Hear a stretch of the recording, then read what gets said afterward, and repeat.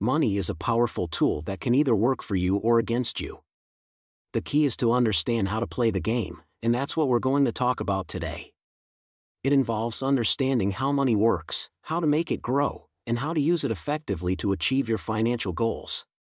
In today's video, we'll discuss the fundamental aspects of money and how it works. This video will provide you with a comprehensive guide to help you navigate the complex world of money and how it works in order to help you attain your financial goals. The game of money is a complex and ever-changing game. Think of money as a board game. There are rules, strategies, and tactics that you need to know if you want to win, and the first step is to understand the rules of the game. To win the game successfully, you need to have a strategy and the discipline to stick to it. Now let's get right into the 6 aspects of money needed to know how to play the game of money and win it. 1. Financial literacy.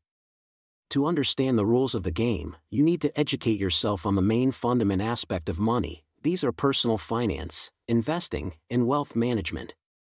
This means reading books, blogs, and articles on these topics, attending seminars or workshops, and seeking advice from professionals when necessary.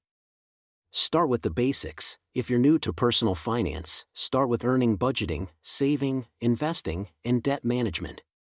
Get to understand these fundamentals so that you build a solid financial foundation and set you up for success. Online resources are the best places to access information, as most are free. The internet is a treasure trove of information on personal finance. There are countless websites, podcasts, and online courses that offer valuable information on everything from investing to debt management. Also, with the wide range availability of a variety of many experts in the world of personal finance who offer valuable insights and advice, it's easier to access them on social media, read their books and blogs, and attend their seminars and webinars to learn from their experiences and knowledge. 2. Understand the basics of personal finance. Having the knowledge of money, you need to understand the basic components of personal finance. This includes creating a budget, saving regularly, and managing debt. First is to set clear financial goals. Define what you want to achieve with your money. Do you want to pay off debt, save for retirement, or buy a house? Having clear goals will help you focus your efforts and stay motivated. By creating a budget, you can ensure that you're living within your means and avoiding unnecessary expenses. To create a budget, start by tracking your income and expenses for a week or a month. This will help you identify areas where you can cut back and save money. Once you have a good understanding of your income and expenses, create a budget that allocates your income to different categories, such as housing, transportation, food, and entertainment. Stick to your budget as closely as possible, but be willing to make adjustments as your financial situation changes. Saving. By saving money regularly, you can build up a financial cushion that can help you handle unexpected expenses or setbacks. Aim to save at least 10% of your income each month, and consider setting up automatic transfers to make saving easier. There are many different types of savings accounts available, so be sure to shop around to find one that offers a good interest rate and meets your needs. Managing debt is crucial to personal finance. Debt can be a powerful tool for building wealth, but it can also be a major obstacle if it's not managed properly. Start by understanding your debt-to-income ratio, which is a measure of how much debt you have compared to your income. Aim to keep your debt-to-income ratio below 36%, which is the maximum recommended by financial experts. The rich and wealthy know how to use debt since they know the difference between good debt and bad debt. Good debts are debts collected to finance an asset like rental property, as the rental property will be able to continuously bring in money and pay off the debt.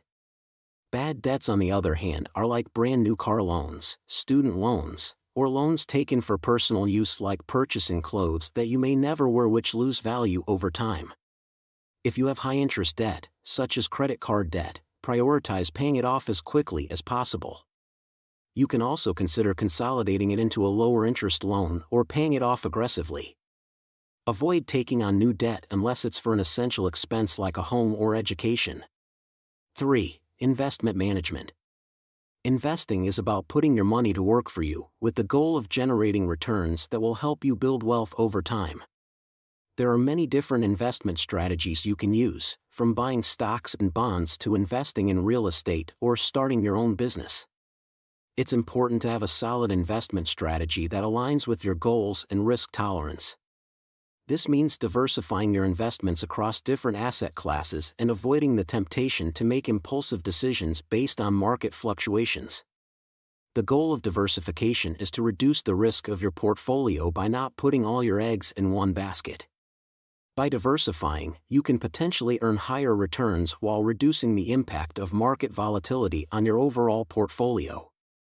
When it comes to investing, one of the most important concepts is diversification.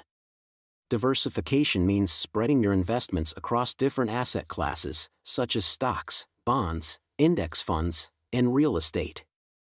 This helps reduce your overall risk, as a downturn in one asset class may be offset by gains in another.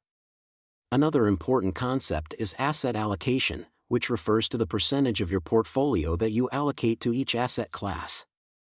Your asset allocation should align with your goals and risk tolerance. To diversify your investments, consider investing in mutual funds or exchange-traded funds, ETFs, that hold a mix of stocks and bonds. Alternatively, you can invest in real estate through real estate investment trusts, REIT, or invest in commodities like gold or oil through an ETF. Diversification doesn't guarantee profits or protect against losses. It's important to do your research and understand the risks and potential rewards of each investment option before you invest your money. When it comes to investing in stocks, there are two main approaches, active and passive. Active investing involves selecting individual stocks based on research and analysis, while passive investing involves investing in index funds or ETFs that track a particular market index, such as the S&P 500. Both approaches have their pros and cons, so it's important to do your research and determine which approach aligns with your goals and risk tolerance. 4. Wealth management. Wealth management involves the professional management of an individual's financial assets and investments to help them achieve their long-term financial goals. This includes a range of services such as monitoring your investments, financial and tax planning, risk management, retirement planning, and estate planning.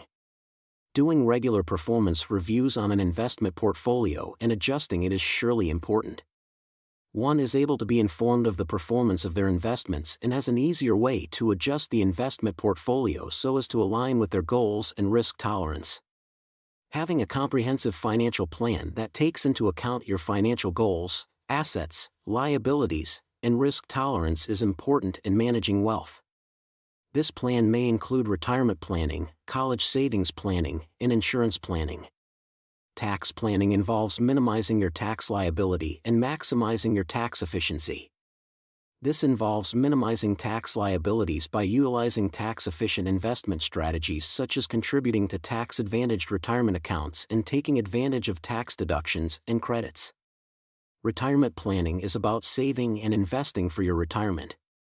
This includes setting retirement goals, creating a retirement budget, and contributing to retirement accounts such as 401(k), IRAs, and Roth IRAs. Estate planning involves creating a plan for how your assets will be distributed after you die. This can include creating a will, setting up trusts, establishing powers of attorney, and designating beneficiaries for your retirement accounts and life insurance policies. 5. Developing a mindset for financial success. Mindset is equally important. Developing a positive mindset can help you overcome financial obstacles and stay motivated on your path to success. One important mindset shift is to think of money as a tool for achieving your goals, rather than an end in itself. By focusing on your goals and using money as a means to achieve them, you can develop a healthier relationship with money and avoid becoming obsessed with wealth for its own sake. Your mindset can influence your attitudes toward money, your spending and saving habits, and your ability to achieve your financial goals. Developing a mindset for financial success involves adopting a positive attitude towards money and building habits that support financial success. Some key mindset shifts that can help you play the game of money more effectively. A mindset of abundance. A mindset of abundance means believing that there is enough wealth and resources to go around. This means being willing to share your wealth and resources with others and giving back to your community. A growth mindset. Adopting a growth mindset means viewing failures as opportunities to learn and improve. When it comes to money, this means being willing to take risks, learn from mistakes, and continuously improve your financial literacy. Financial success rarely comes without setbacks or mistakes, but by reframing failures as opportunities for growth and learning, you can build resilience and develop a more positive outlook. A positive attitude towards money can help you attract wealth and abundance. This means focusing on opportunities and abundance rather than scarcity and limitations. It also means being grateful for what you have and finding joy in the journey towards your financial goals. A mindset of responsibility. Taking responsibility for your financial situation means acknowledging that you have the power to change it. This means being proactive in your financial planning and making decisions that align with your long-term goals. 6. Be patient, disciplined, and gratitude. Building wealth takes time. Staying focused on your goals, long-term perspective, and a willingness to make sacrifices in the short term. Don't get discouraged by short-term setbacks, and be willing to make adjustments to your strategy as you learn more and your financial situation changes. While financial success can bring many benefits, it's important to appreciate what you already have and avoid constantly chasing after more. By practicing gratitude and contentment, you can cultivate a sense of fulfillment and happiness that transcends material wealth. The game of money isn't really a complex and challenging game, but with the right knowledge, strategy, and mindset, anyone can achieve financial success. By understanding the basics of personal finance, developing a sound investment strategy, and managing your wealth effectively, you can build a strong financial foundation that will help you achieve your long-term goals. And by cultivating a positive mindset that values goals over material wealth, embraces failure as an opportunity for growth, and cultivates gratitude and contentment.